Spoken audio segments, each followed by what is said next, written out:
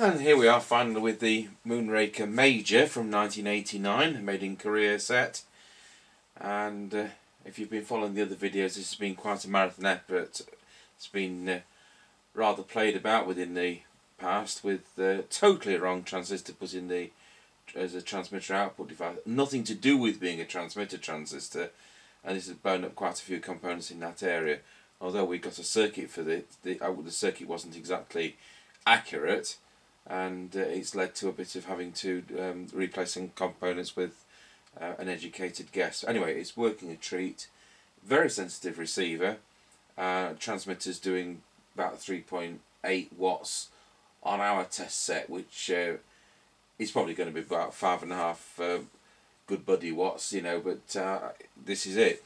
Right, so here we are. We're on channel 19. It's Friday evening at 8:20 in the evening. We're 35 miles from the nearest city, and it's not said anything. On-off volume, squelch, mic gain, RF gain, delta tune, SWR calibrate, because it's got a built-in SWR meter, which is quite rare on UK sets. Meter switch from SRF to SWR to calibrate. Then you've got channel 19, channel 9 or normal. 4 watts, 0.4 watts public address, noise blanket and off, tone low. So what we'll just do is have a flick around the channels. I'll just drop the squelch.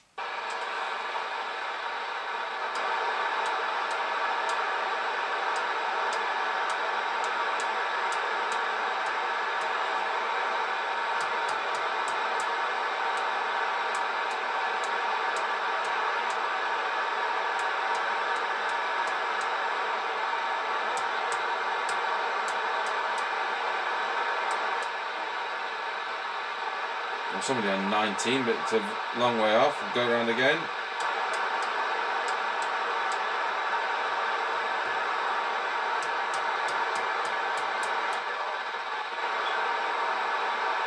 Somebody on 38, well in the back of the box.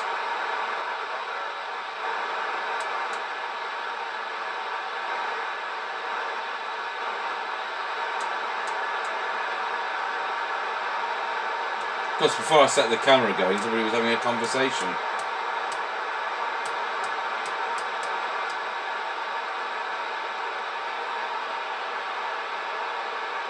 The other thing it's got, which is quite unusual, it's got the antenna warning indicator light. Only really seen that on Midland 4001s and the Maxcom 30E.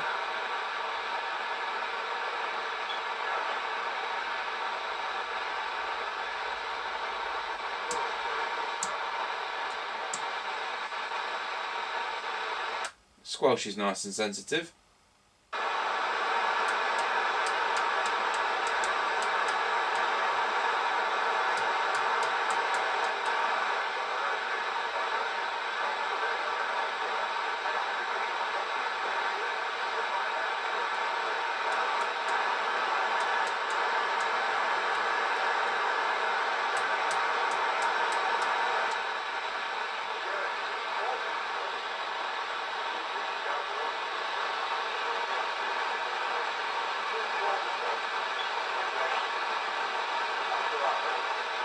Now I recognise that voice at the back of the box, and he's in Leicester, and Leicester's 40-something miles away.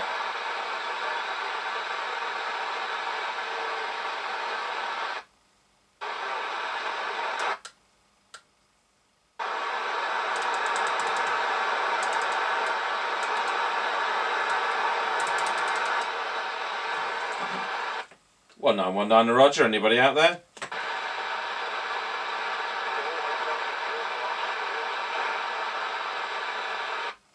1919 Roger, anybody out there?